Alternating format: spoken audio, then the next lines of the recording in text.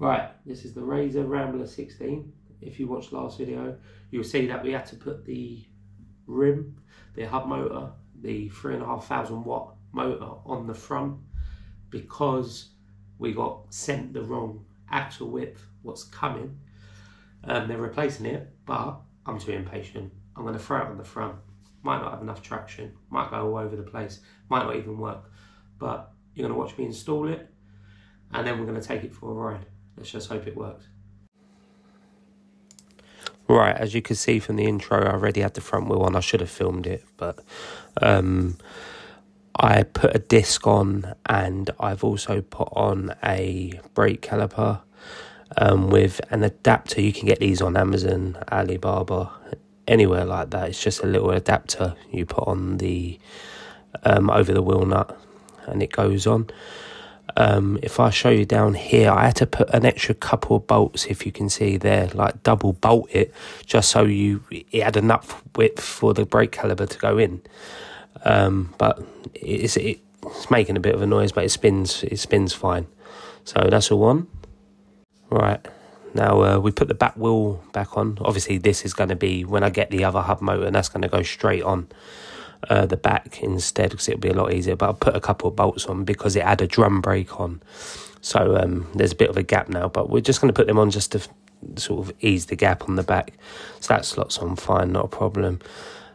We put a couple of locking nuts on, locking washers, so they go in. Remember, tabs inwards, not outwards, so they're in.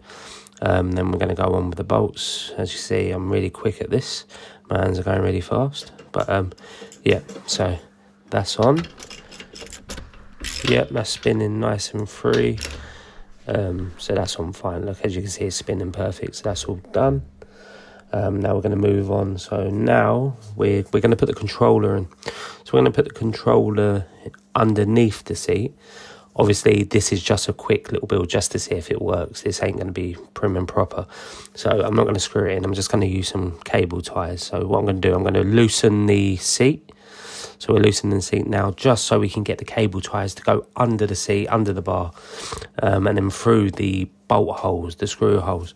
So we can put them in. Obviously, if you could subscribe, that'd be perfect. So we're going to go in now, and as you can see, we just tighten them up. Obviously, we'll chop them all off nice, so it's all nice, but we put one each side, so that will just hold that in place. So so we don't have to worry it falling out. Right, what we're doing now, we're going to connect up all the cables.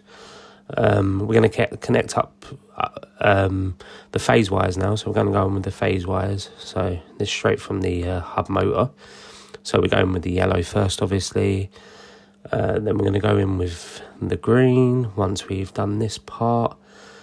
And obviously I'm going to be using my new adapter I've had made, so we don't have to muck about soldering everything and the power lines.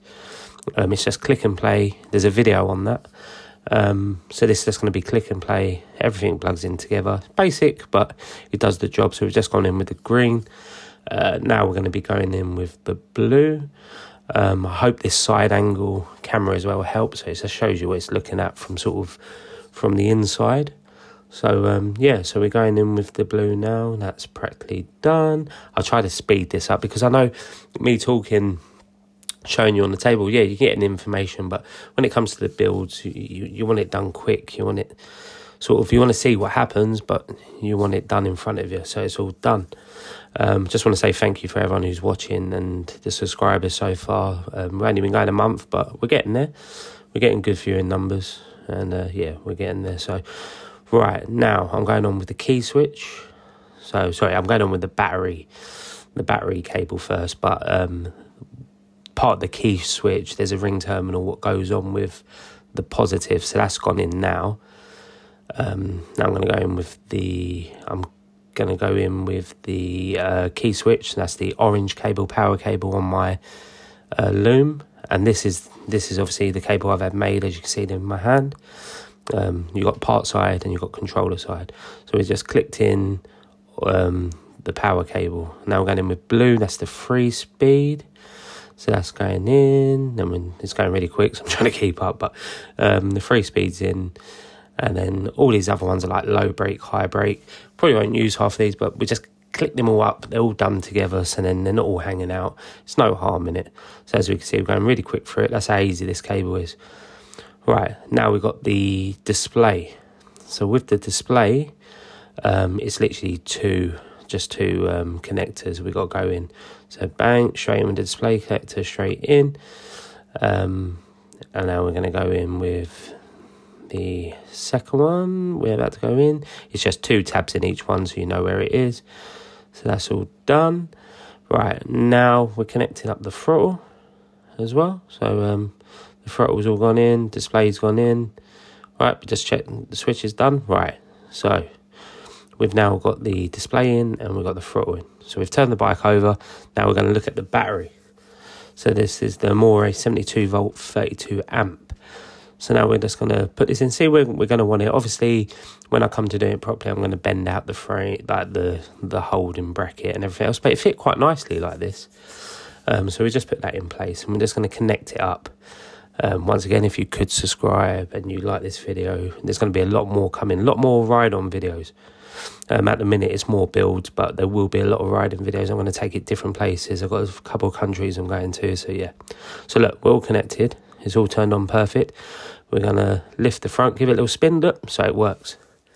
So now we know the wheel works. We're now just going to, I'm going to switch that off. And now it's time to do the, we're just going to change the throttle. So we're going to put the new throttle on. Just had to get that hand grip off. It was a bit tight. Man was aching a bit there, as you can see. So we've got that bit off now. Well, nearly got it off. Come on, hurry up. There we go. So now we're going to take off the twist, half twist throttle. I never get them. What's the point of them things? And we're going to go on now with the main throttle. Nice full twist throttle. We got our power on that throttle as well. And yeah, so now we're just going to screw that in place with the Allen key. It's a bit fiddly. You've just got to make sure you squeeze in both ends, like anything. I can be a bit cack-handed sometimes. So cack-handed, by that I mean I can be a bit sort of finger and thumbs. But then that's on. So now we're going to go on display. As you can see, when I put this on, it's quite loose. And what I ended up doing is taking the hand grip, what I took off, cutting it half, putting it round the bar, and then tighten it on that. So that's how I did it. You won't see it. I didn't show you that bit, but look, it's all nicely tight on there now because it's got the hand grip on it and it's just holding it nice and tight. Because all this is just a pre-build. This is just, can it work on the front? The main aim, I'm going to use it for the rear. Once I get my rear motor come, hopefully within a week or so, that's going to be the main bit. So this is just a little playback because I was bored. And I wanted to put a video up, to be honest, because I know a few people watching.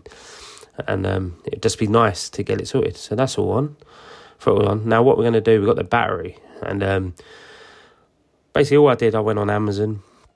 And I just got the, basically, the, what they called? Yeah, the straps. So I basically got the straps. And they just tighten on lovely. And it looks quite nice with the straps. And what I'm going to do, I'm going to put the old box back on when I do it properly and show the Amore sign. So I think it looks quite nice. But yeah, it looks nice the way it is. It's all done. So why I muck about doing all these straps, I can tell you now what actually happened with this build. So I didn't get the full video. So yeah, we got it all connected, all up and running. I put it on the floor. I thought I'd give it a little try in the kitchen because it was late. It was about 12 o'clock at night and I thought I can't go out on it yet. So I'm spinning it, perfect. It's going round. But then it started grinding a little bit. So I was thinking, hang on a minute. I said, this don't sound too right. And it started bending like the brake adapter. So I was thinking, this don't seem right. So I pulled the adapter out. But anyway, it ended up launching off in my hand. And as you'll see, it's coming up. My wife come down in the morning. And let's just say I didn't get a nice message from her. Because as you'll see now, the bike decided to launch off from my hands, wheel spin on the floor. As you can see all these marks, I ruined the floor, up the bin and up the fridge. Left a mark on the fridge. And it's grinded out all of my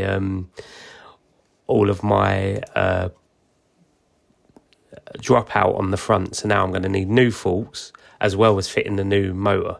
So yeah, so it didn't turn out great, and that's why we shouldn't be putting 3,500 volts on watts on the front of a Rambler 16, because it's a thin little dropout, as you could see.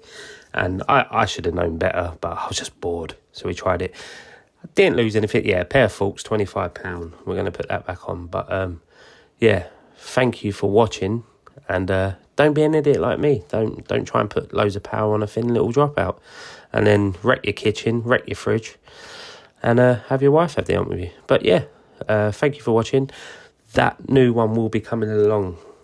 They're going to send it to me, so I will finish this build, and I've got some videos ready to go out soon. There are going to be a few ride along videos on my other bikes I've done, so please stick with me, please subscribe, please like, and thank you for watching.